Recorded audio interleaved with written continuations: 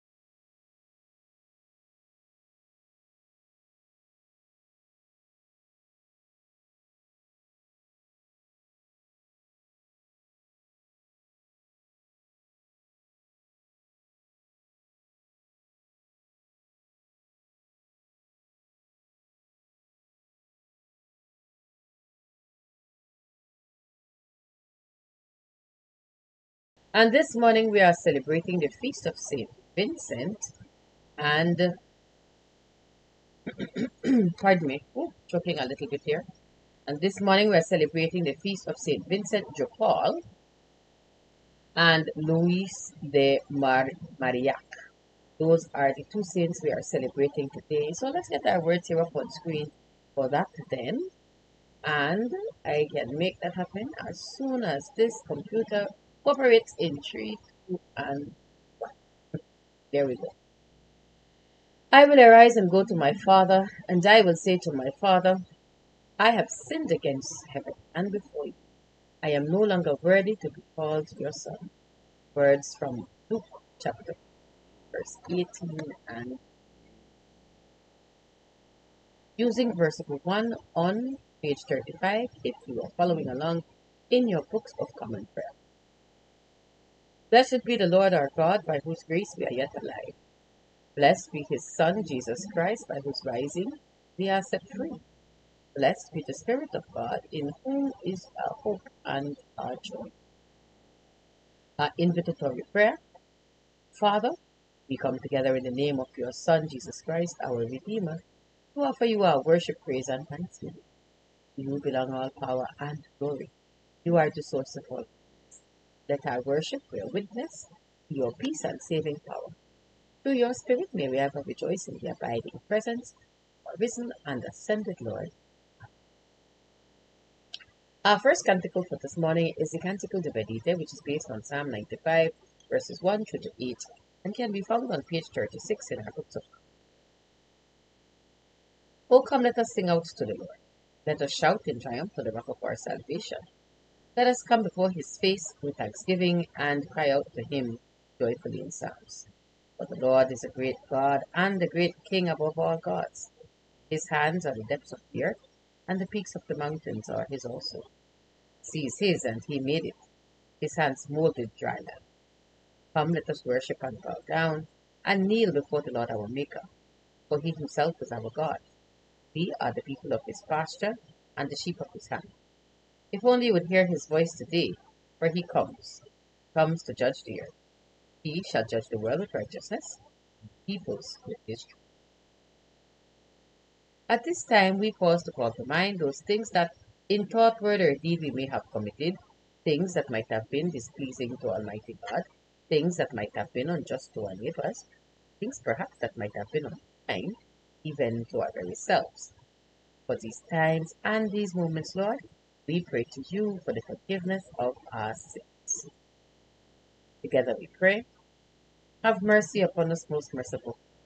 In your compassion, forgive us our sins, known and unknown, things done and left undone, and so uphold us by your Spirit, that we may live and serve you in newness of life, the honor and glory of your name. Through Jesus Christ our Lord. Set us free, O God, from the bondage of our sins, and give us the liberty of that abundant life, which you have made known to us in your Son, our Saviour, Jesus Christ, who lives and reigns with you in the unity of the Holy Spirit, one God, now and forever. Our psalm appointed for this morning is Psalm 102. Let's have a listen.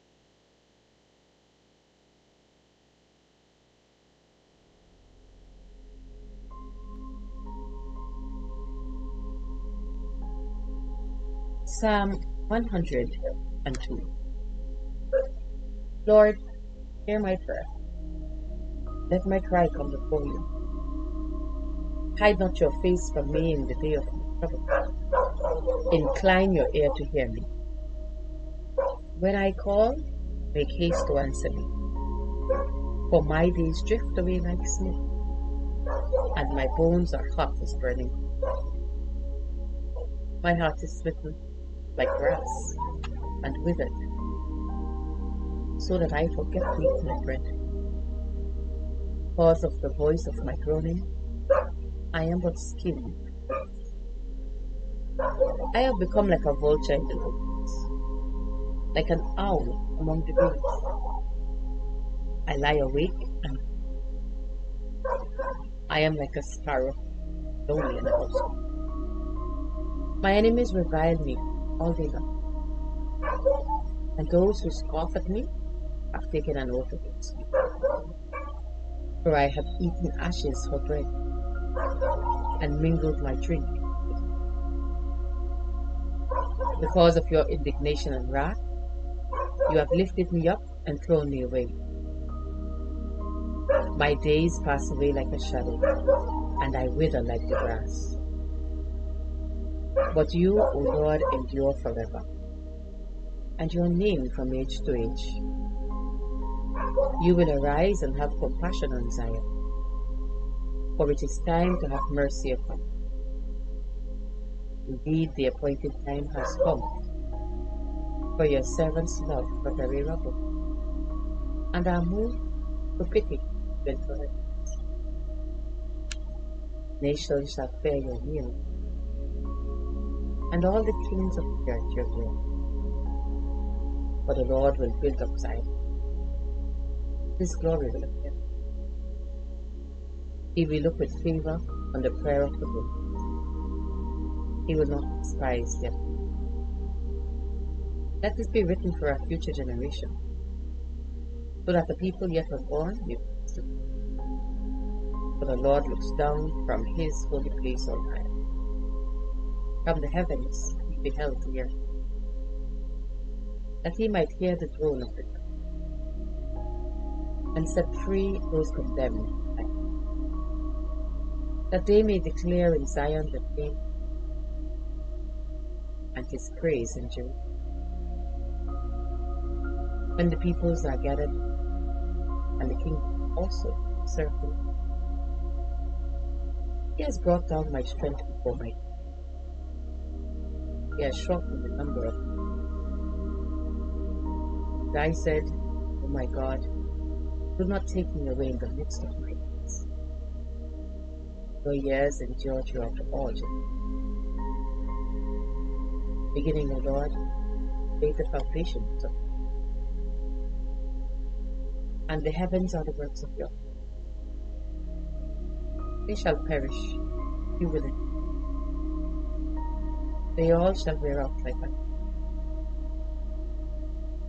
as clothing, you will change them. They shall be changed.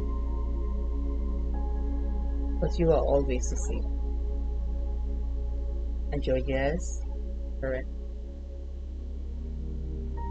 The children of your servants shall be offspring, shall stand fast.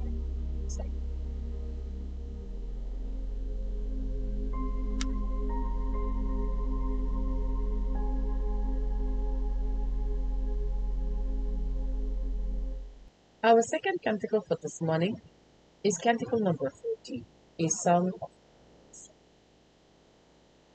O Lord and ruler of the host of heaven, God of Abraham, Isaac, and Jacob, and of all their righteous offspring, you made the heavens and the earth with all their vast array. All things quake with fear at your presence. They tremble because of your power. But your merciful promise is beyond all measure. It surpasses all that our minds can fathom. O Lord, you are full of compassion, long-suffering, and abounding in mercy. You hold back your hand. You do not punish as we deserve. In your great goodness, Lord, you have promised forgiveness to sinners. They may repent of their sin, be saved. And now, O Lord, I bend the knee of my heart, and make my appeal sure of your gracious goodness. I have sinned, O Lord, I have sinned, and I know my wickedness only. Therefore, I make this prayer to you. Forgive me, Lord, forgive me. Do not let me perish in my sin, nor condemn me to. For you, O Lord, are the God of those who do, and in me you will show forth your goodness. Unworthy as I am, save me, in accordance with your mercy. And I will praise you without ceasing all the days of my life. For all the powers of heaven sing your praises. Yours is the glory, ages of ages. Our Bible reading comes from the Gospel according to Mark, chapter 9, verse 2 to 13. Let's have it. A reading from the Word of God written in the Gospel according to Mark, chapter 9, verse 2 to 13. 6 days later, Jesus took with him Peter and James and John, and led them up a high mountain apart by themselves. And he was transfigured before them, and his clothes became dazzling white, such as no one on earth could touch them. And there appeared to them Elijah and Moses, who were talking with Jesus. Then Peter said to Jesus, Rabbi, it is good for us to eat. Let us make 3 dwellings, one for you, one for Moses, one for Elijah. He did not know what to say, for they were terrified. Then the cloud overshadowed them. From the cloud there came a voice. This is my beloved Son. Listen to him. Suddenly, when they looked around, they saw no one with them anymore, but only Jesus. As they were coming down the mountain, he ordered them to tell no one about what they had seen until after the Son of Man has risen. So they kept the matter to themselves, questioning what was rising from the dead. Then they asked him, "Why do the scribes say that Elijah must come first?" He said to them, "Elijah is indeed coming first to restore all things. How then is it written about the Son of Man that he is to go through many sufferings, treated with them? But I think that Elijah has come, did to him whatever he as it is written, word, thanks."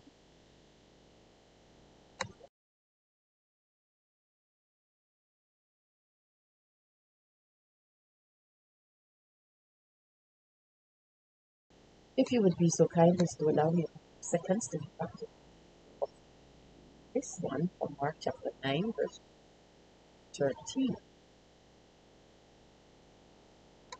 And it should be up on the screen. This portion of scripture, of course, is taken from the Transfiguration scripture. And we have spoken about the Transfiguration in the past. It's been, what, 3 years since we've been doing one prayer? My goodness, that is a lot of time. Praise be to Jesus. And this portion here from the Gospel according to Mark chapter 9 is a beautiful one in terms of what it reveals with regards to the nature of Jesus. But at the end of all of it, at the end of all of it, the whole idea between the cross and the glory exists. And Jesus is, of course, transfigured before the three who are generally always with him according to scripture: Peter, James, and John. And most people assume that Jesus took these three aside on this occasion and other occasions because they were special favorites of God. But you know what? It could possibly be that they were more likely to get in trouble. Why Jesus kept a close eye on them. And what started as, it would appear, a mountain retreat quickly changed to glory, to the glorification of Jesus. Yes, Jesus was up there and he was transformed before their eyes. His glory shone bright and white like nothing could be bleached on earth. And Mark does, I guess he does his best to try to describe for us what Jesus looked like. No doubt through the eyes of Peter, because, well, James and John weren't the ones who were quickly to say or describe anything, right? But Peter was the dude. He seemed to always be on the forefront, like we heard him call Jesus the Messiah yesterday in the gospel. And it's interesting because if we're not careful, we might think of the transfiguration just as a bright light shining on Jesus. And that's not it. Yes? Because the reading tells us that they were high up on the mountain place, he was transfigured, and his clothes became like dazzling white, such as no one on earth could reach them. But we shouldn't think that there was light shining around Jesus. Yes, the transfiguration experience is not about light shining from behind or above or around Jesus. Jesus was the light. He was the one that was glowing. The glory of God, pardon me, was in him. So he was not masquerading in light. It was not an outward light that was shining on him from the outside. No, this was an inner light that was shining out of him. You know, a masquerade comes from outward and does not change what is inside. But this light of Jesus that was glowing so bright was a light that came from inside. And this is not necessarily a miracle that Jesus is glowing. It is just his glory being displayed for human eyes, you know? And I guess Jesus did this in the presence of his disciples because he had just told them that he was going on the way to the cross. And remember that happened yesterday, and how he had to make Peter understand that he was not living with the mind of the kingdom present. And it was, I guess, these three, James and John, who wanted power, and Peter, who was so quick to proclaim him as the Messiah. I guess it was necessary for them to see that while they were thinking of earthly leadership, this leadership clearly was beyond whatever they could think. The fact that they saw the raised Moses and the raised Elijah with Jesus, these were men who were prophets who hold great significance in Old Testament scripture, and at that time would have been men who held great prominence in Jewish teachings. They still hold great prominence in Jewish teachings, but for Peter, James, and John to be in the presence of Moses and Elijah. And somebody playfully asked me day before yesterday, how did Peter, James, and John know that it was Elijah and Moses? And listen, if you know, you know. So we're not going to go down that road. But Jesus is dramatically revealing his glory so that his disciples could recognize that the going the way of the cross is not just the hardships as he describes them, that spiritually they need to follow this way of the cross. And I could see how it would have been easy for them to lose confidence in Jesus after all the negative statement of the Messiah being arrested and tried and killed, and I could see how their concept of the Messiah didn't align with what Jesus was saying, but exactly because it didn't align, it was necessary for them to witness the presence of the glory of God shining out of Jesus. And he so dramatically showed them that cross bearers would receive glory. And he does that by he himself receiving glory in their presence. And you have to remember that for the ministry of Jesus, the goal isn't the cross, A lot of the times when we think about Jesus' ministry and the crucifixion, we keep thinking that the cross is the goal. The cross is not the goal. The cross is the path to the goal. The goal is the glory of God that we win through eternal life. The cross is not the goal. The cross is the means to the end. The end is resurrection. The end is eternal life. The cross is just the bridge that we use to get there. And I think the disciples might have lost sight of that.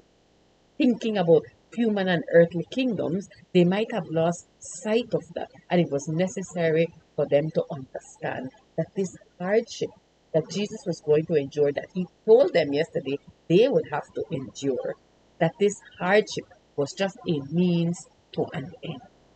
Yeah? And I think that's a good place for us to switch over to St. Vincent de Paul and over to his companion. Yes, Louis. And St. Vincent de Paul was born in Gascony. Is that how you pronounce it? In Gascony. In 1580. And he was a regular peasant. I mean, he was an intelligent lad, and his father struggled to send to educate him because, of course, education was not the cheapest and easiest back then. And in being sent off to be educated, he was ordained, because it was through the church, he was ordained at 20, and at first was interested chiefly in a successful career as an ordained priest. But by the time he was 30, he accepted a post as chaplain and tutor in the household of Philip de Gondi, who was the count of a region in that area. And in this position as tutor of the household, he was given the opportunity to be in contact with the peasants on the Gondi estate. Now, because of his education and his young age, right? Education lifts you out of a class of poverty. And even though he was a peasant, because he was intelligent, because he was educated, he was able to land that gig as tutor of the household. And as tutor of the household, he would have been regarded with a little bit of respect, his peasant stock being left behind him. But as tutor of the estate, it brought him in contact with the peasant on the estate, and he became concerned for their physical and spiritual needs. Coming from his background, that he was one who believed himself to be dying, right? For the cause of Christ, or willing to die for the cause of Christ. And one day, as teacher on this place, he encountered a peasant who himself thought he was about to die. More impediment, urgency.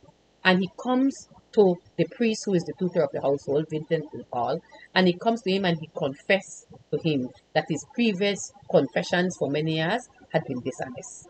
So basically the man was saying, I go to confession all the time, but when I go, I don't tell the priest exactly what is going on. I tell the priest what is comfortable. And so Vincent began to preach in the local churches on the need for true confession, true repentance, in order to gain true forgiveness and the love of God. And his sermons began to draw such crowds of penitents that he had to call in groups of other priests to assist him. So it showed him two things. It showed him that his message was viable, but it also showed him that this man who thought he was dying, that came to make a sincere confession, was not the only one who had been pretending about confession all along. Yes? And because of the crowds that came, the crowds of penitents, Vincent decided that he would take on the pastorship of a neighboring church, right? And this church that he was going to, because of the area in which it was attended by fashionable and aristocratic people. Yeah? And there he likewise drew many of the listeners to repentance and to amendment of lifestyle. But after a while, he was made to return to Paris, and he worked among parishioners who were destined for the gallows. So they were going to be killed, right? And it was interesting because the gallows at the time, or the galley at that time as it was called, was not just about being killed, but it was being sentenced to go on a ship where your fate was whatever become of you. And the best account of being sentenced to the galley is the novel Les Miserables by Victor Hugo, right?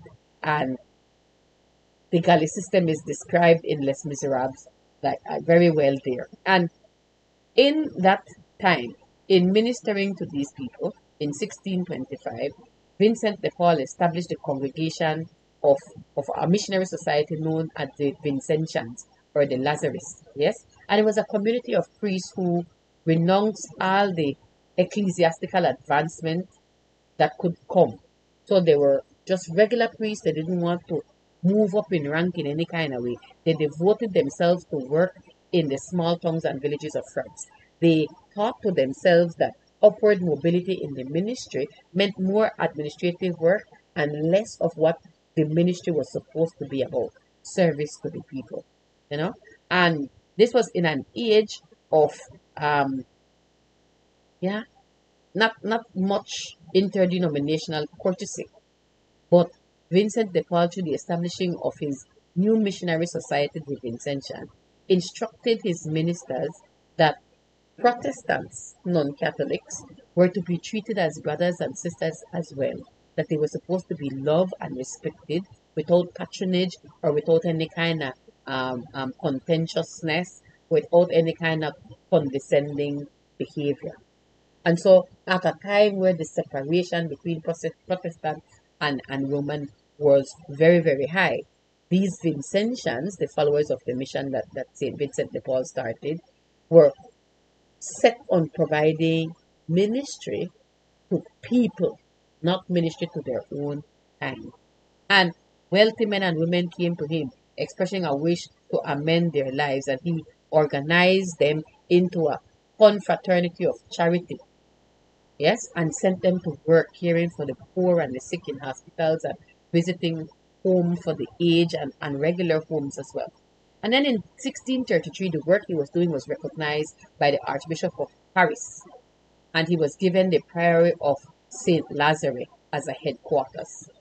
And out of these headquarters, he offered 6 times a year retreats for those who were preparing for ministry. And the retreat lasted 2 weeks each and would have about 80 students each time. Yeah? And then he began to offer these same type of retreats to lay people, widening the variety of background of people who could come. And the whole idea of the retreats was identifying Lazarus or identifying with Lazarus in the parable of Lazarus from Bethany. It was all about recognizing the need for death to the world and rebirth, and the need for leaving the old life behind and seeking after a new. And out of this place, he continued teaching. He used to have retreat for lepers, and lepers, nobody wants to deal with them.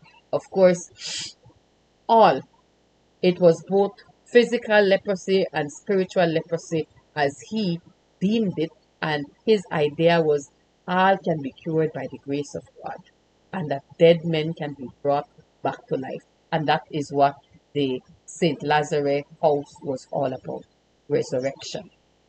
And out of his co-fraternity of charity, there arose an order of nuns called the Daughters or the Sisters of Charity. And these were devoted to nursing those who were sick and poor, And taking care of abandoned babies as well. And of course, eventually, right? Eventually, he caught the attention of the king, and he complained to the king that ecclesiastical posts were distributed simply by political favor, and that spiritual qualifications of the appointees were simply being ignored. And so the king created the Council of Conscience to remedy the matter. And he made St. Vincent, well, he made Vincent the head, he wasn't a saint. And it was interesting because through that, yes, he then began to remove the partiality that existed in the ministry exercised around him. Of course, he died on the 27th of September in 1660, but the ministry of the Vincentians continues even to this day. And his example that he has left for us was that even from humble beginnings, yes, if you put all of your faith in God, he will take you in places where you can make a difference in the lives of other people. And the beautiful thing about the ministry of St. Vincent de Paul is that he did not just minister to the poor, he did not just minister to the rich, he did not minister just to Romans like himself, to Catholics like himself. He ministered to all who were in need. He did not show partiality of any kind. And then Louise de Marillac, yes, was the co-founder with Vincent de Paul of the Daughters of Charity. She was born out of wedlock, so she was deemed from her very early age as one who was not of good beginnings. She never knew her mother, yes, but the Lord of Ferris, Louis de Marillac, claimed her as his daughter and named her Louise de Marillac. She was 22 when she was placed in an arranged marriage to Antoine Legras, who was the secretary of Queen Marie. Yes, and it was through them and that family she married into that she happened to meet Vincent de Paul and recognized him as a priest. But she recognized him as a priest because she had a vision. And in the vision, she was guided to a spiritual leader that would set her life on course. Her husband, Antoine, died, and widowed and lacking finance, she decided she would make a move. Vincent, at the time, was living near her dwelling with his House of Hope, his Vincentian house. And his work was needing many helpers. And so she decided, you know what? I will go there. Because what Vincent was doing at his house was the same people who were in need were the same people who he was raising to treat or to help other people in need. And when she arrived, Vincent invited Louise to become involved in the work with the co-fraternities of charity. And she found great success in that. And in 1632, she became convinced that it was time to intensify her ministry to the poor and needy. Yes? And so a humble countrywoman full of energy, yes, she just began working, and formation life for her. And then she invited the girls from the community to become a part of it. And the Daughters of Charity were unlike any other established religious community at the time, right? Religious women were behind cloister walls and didn't really come out. They prayed with the love of the poor and honored them through their honor of Christ, but they didn't really go out. And Louise led the company of daughters out into the streets and up until her death. And of course, her death, she became increasingly in health and died 6 months before the death of her friend and mentor, Vincent de Paul. She was young, she was 68. And by the time she died at 68, the Daughters of Charity had expanded to over 40 houses of committed women throughout France. Yeah, the nuns have always been held in high repute and now have presence, of course, even in Marseille, the Daughters of Charity, all across the world. So it's two regular people who God used and placed in standings through which they could be used for ministry to those that were neglected, as well as to those who were neglecting them. And it's a beautiful thing to recognize when you look at the reading for this morning with regards to the Transfiguration. A humble boy born to the carpenter and his wife. Jesus was as humble a beginning as Vincent de Paul and Louise. Yes? But it is this normalness in them that God chose to glorify through service to Him. And that for me is touching because it is normal people like me and you that have the opportunity, if we partner with God, to make a difference in the world. You know? And sometimes I think, especially for those who are in ordained ministry, the ordained ministry brings us to a place where we get to see, experience, meet, and know very influential people, and we get to have an input in highly influential matters. And I think sometimes we allow it to go to our heads and we forget where we come from. Our prayer in ministry should always be, Lord, help me to remain humble. Help me to remain or remember where you have brought me from, where you have brought me to, and use me to continue to raise up others the way you have raised me up. Vincent de Paul became so influential that he could influence the thoughts of the king. The glory of Jesus shone through at the Transfiguration. A humble boy through whom the light of God reached the world. Two good examples. And I pray that we recognize that just as we are, exactly the way we are, the Lord sees us. And that He calls us to repentance and calls us to examine our lives, to change the things that need rectifying in order that we could be fully used for Him. The ministry we are called to exercise is not one of which we should boast or one in which we should use the position God has blessed us with to lord it over other people. The idea of servant leadership is remembering, and we will look at this on our Maundy Thursday service that's coming up next week now. It is a life of service. To be a leader, one must first be a servant. Vincent was an excellent leader as he served his people. And of course, none exercises servant leadership like Jesus Christ. May we remember that no matter where we come from, the Lord has the final say in where we go. And as He carries us along the way, it is our responsibility and our duty to make sure that as He has blessed us, we remain a blessing for His kingdom.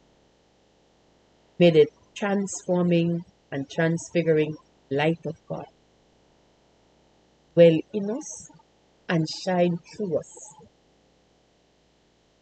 that we could continue to transform His word. Amen. Let us continue with the profession of our faith. Words of the Apostles' Creed. Together we say, I believe in Father Almighty, the Creator of heaven. I believe in Jesus Christ, His only Son, our Lord. He was conceived by the power of the Holy Spirit and born of the Virgin Mary. He suffered under Pontius Pilate, was crucified, died, and was buried. He descended into the dead. On the third day He rose again. He ascended into heaven and is seated at the right hand of the Father. He will come again to judge the living. I believe in the Holy Spirit, the Holy Catholic Church, communion of saints, forgiveness of sin, resurrection of the body, life everlasting. The Lord be with you. As our Savior has taught us, so let us pray. Our Father in heaven, hallowed be your kingdom come, your will be done on earth as in heaven. Give us today our daily bread. Forgive us our sins as we forgive those who sin against us. Save us from the time of trial and deliver us from evil. For the kingdom, the power, and the glory are yours, now and forever. For our suffrages this morning, we use suffrage B on page 40. Show us your mercy, O Lord, and grant us your salvation. Clothe your ministers with righteousness, and let your people sing joy. Give peace, O Lord, in all the world, for only in you can we live in safety. Lord, keep this nation under your care, and guide us in the way of justice and truth. Let your way be known upon earth, and your saving help among all nations. Let not the needy, O Lord, be forgotten, nor the hope of the poor be taken up. Create in us clean hearts, O God. Sustain us with your Holy Spirit. For today we say the collect for the fourth Sunday. Gracious Father, whose blessed Son came down from heaven, be the true bread which gives life to us. Evermore give us this bread, that he may live in us and we in him, who lives and reigns with you and the Holy Spirit, one God, now and forever. Together we say a collect for guidance. Most gracious God, who has bidden us to act justly, love mercy, and walk humbly before you, teach us like your servant Vincent de Paul and Louise de Marillac, to see and to serve Christ by feeding the hungry, welcoming the stranger, clothing the naked, and caring for the sick, that we may know him to be the giver of all good things, with the same Jesus Christ. Today in our world cycle of prayer, we pray for the people of Cameroon, and in our ecumenical cycle of prayer, we pray for our sisters and brothers who are members of the Free Pentecostal Missions Church of Chile. Now, we turn to our own prayers of personal intercession and thanksgiving.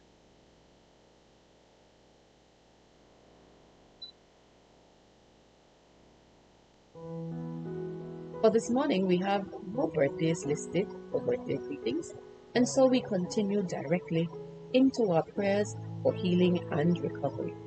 We give God thanks for persons who have recovered from illness and surgery, and we continue to pray for healing and recovery for the following individuals. We remember and pray for Miss Judith, Miss Eileen, Miss Audrey, Miss Rose, Miss Grace, Miss Maria, Miss Norma, Miss Mary, Miss Kim, and Miss Joycelyn. We pray for Miss Monica, Miss Sylvia, Miss Des, Miss Aislinn, Miss Justine, Miss Lisa, Miss Soila, Miss Beryl, Miss Janet, Miss Marley, Miss Toya, Miss Lenita, Miss Molly, Miss Menancia, Miss Amelia, Miss Crystal, Miss Mark, Miss Alma, Dina, Miss Janet, Miss Marda, Miss Margaret, Miss Betty, Miss Martha, Miss Marva, Miss Gloria, Miss Celestina, Miss Jessica, Miss LaShawn, Miss Althea, Miss Teresa, Miss Amy, Miss Marie, Miss Agnes, Miss Lena, Miss Loretta, Miss Barb, Miss Ruby, Miss Arlette, Miss Yolanda, Miss Janice, Miss Glenda, Miss Salome, and Miss Felicia. We pray for Miss Priscilla, Miss Jean, Miss Anne, Miss Maud, Miss Ellen, Miss Delvery, Miss Lorraine, Miss Geraldine, Miss Myrtle, Miss Sonia, and Miss Patricia. We remember and pray for Miss Verolyn, Miss Carol, Miss Jasmine, Miss Alea, Miss Lee, Miss Leah, Miss Tanya, Miss Robin, Miss Patricia, Miss Kat, Miss Leona, Miss Louise, Miss Rita, Miss Lisa T, Miss Ulichi, Miss Joan, Miss Ismay, Miss Marcia, Miss Joyce, Miss Kira, Miss Lynette, Miss Emily, Miss Nadia, Miss Elva, Sharon, Reverend Lynn, Miss Lee, Miss Elaine, Miss Kathleen, Miss Carol, Miss Sheila, Miss Greta, Sandra, Bernie, Jean, Miss Tanisha, Miss Dominic, Miss Shanna, Miss Lauren, Miss Ellie, Miss Pat, Miss Michelle, Miss Sophie, Miss Jean, Miss Angela, Miss Carla, Miss Anne, Miss Maisie, Miss Tracy, Miss Dorothy, Miss Susan, Miss Kimberly, Miss Shanice, Miss Julianne, Miss Dennis, Miss Tessa,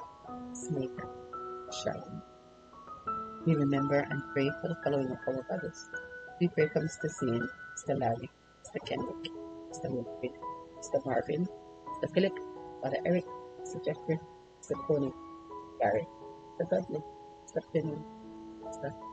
Oscar, Eddie, Mr. Leon, Mr. Charles, Mr. Ed, Mr. Ethan, Mr. Belden, Mr. Leroy Jr., Mr. Rupert, Mr. E, Mr. Robert, Mr. Rodney, Mr. Ismail, Mr. Clement, Mr. Walter, Mr. Edgar Jr., Mr. Carlos, Mr. Pablo, Mr. Ian, Mr. Alfred, Mr. Peter, Mr. Lee, Mark, Mr. Emmett, Mr. Clinton, Mr. Lewis, Mr. Sean, Mr. Constancio, Mr. Russell, Mr. Kirk, Mr. Donald, Mr. Corbett, Mr. Michael Samuels, Mr. Michael Sabaranis, Mr. Brindell, Mr. Ambrose, Mr. We remember and pray for Mr. Gustavo, Mr. Lincoln, Mr. Grayson, Bishop Curry, J. Mark, Mother Mark, Mr. Ernest, Mr. Chris, Mr. Trevor, Mr. David, Mr. Carmen, Mr. Pete, Mr. Alfred, Mr. John, Mr. Irvin, Mr. Jervis, Mr. Omar, Mr. Lloyd, Mr. Kieran, Mr. Devin, Mr. Anibu, Mr. Ted, Mr. Paul, Mr. Clayton, and Richard. In our prayers, we continue to pray for persons who have contracted. Pray for those who are in isolation, care for persons in isolation. Pray for the availability of the vaccine. Give God thanks for that. Pray for the containment and elimination of this COVID. In our prayers, continue remember and pray for all persons who are unable to pray for themselves. Remember and pray for them together. Heavenly Father, life, servants, both of prayers are offered with strength, confidence in your loving and experience your goodness. Through Jesus Christ, gives and spirit.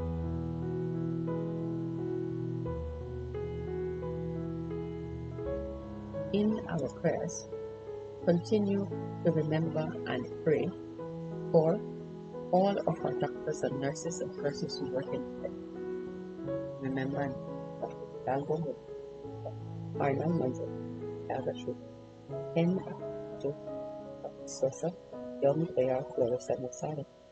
Pray for Nurse Martin, Nurse Gill, Nurse Presley, Nurse Lee, Nurse Herrera, Nurse Alberta, Nurse Olivia, Nurse Ashley, Nurse Bell, Nurse Kira, Nurse Labuta, Nurse Lexi, Nurse Cherie, and Nurse Alejandra. Prayers we can pray for those persons who have been lost of life. Continue for the family of Miss Lamisha, family of Mr. Gabriel Vincent, family of Mr. Stephen, family of Mr. William and Hope, family of Mr. Yadkar, the family of Mr. Yamushjan, the family of Mr. Gillett, family of Mr. Marlon Asado, the family of Mr. Isaac Suniga, family of Mr. Stephen Jerickson, family of Mr. Sylvester Bacador, and family of Mr. Ishmael Clark. For all those who have been possible, pray that God's blessings and comfort upon you during the time of pray that best for those who have. In our prayers, we continue to pray for protection over our loved ones who are families.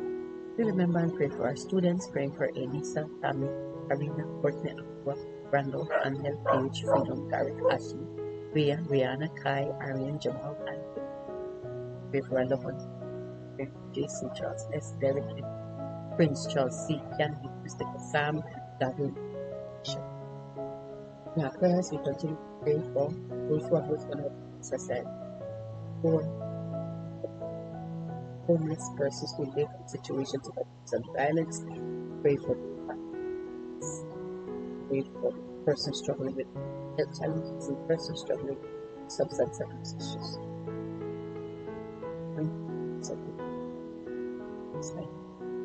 In our prayers, we continue to pray for security, for the government, for the churches, for the private sector, for all non-governmental organizations involved, and for all persons in positions of prayer. In our prayers, we continue to pray for the members of the for those ravaged by the effects of war and civil unrest, those ravaged by the effects of natural disaster, for all persons in stages of life. We pray for them, we pray myself and our region against the ravages of disaster, civil unrest. The prayers of our hearts of the tongues cannot express. We pray of Almighty God. Our intercessions by praying together. Almighty and eternal God, sanctify and govern our hearts and bodies in the ways of your laws and the works of your commandments. It's under your protection. Sir, so Jesus Christ.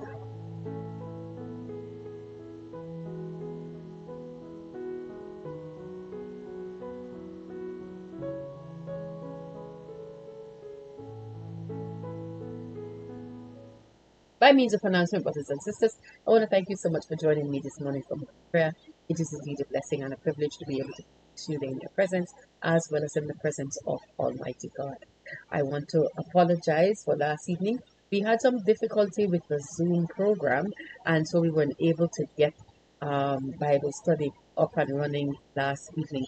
Hopefully, we'll be able to get that issue rectified for next week for Bible study on Thursday. Yeah, so please do accept our apologies, and of course, we'll try to rectify what that issue was. With regards to broadcast schedule, today is Friday, so following this broadcast, we have noonday prayers at midday, evening prayer at 5:30, Stations of the Cross virtually at 6:30, and Compline at 9 p.m. of today. We invite you to join us for any or all of these services as you are available. And of course, if you miss them at the scheduled broadcast time, you are always able to revisit the Facebook pages of the churches of the Anglican Diocese of Belize in order to catch a recap of our services.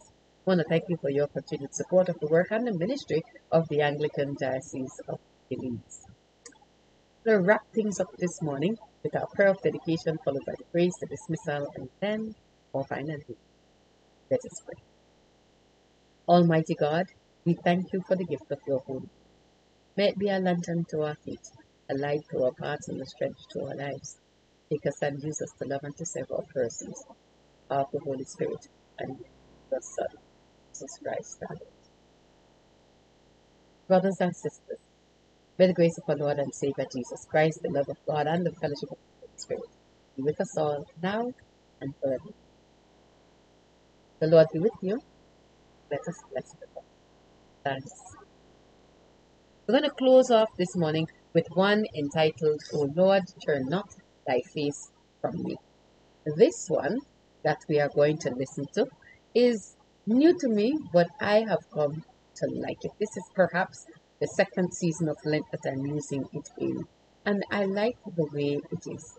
As Jesus spoke of his hardships that were coming, and we see him in his glory preparing for it, we should never think that the difficulties we face in life is because God has abandoned us. He did not abandon his Son in the worst hardship that was ever endured, and neither will he abandon us. May it always be our prayer, yes, that the gates of the Lord be open to us, and that our hearts be open. I do pray you have a blessed and beautiful weekend. Please do all you can to keep yourself and your family safe. Until Monday morning, same place, same time. God bless.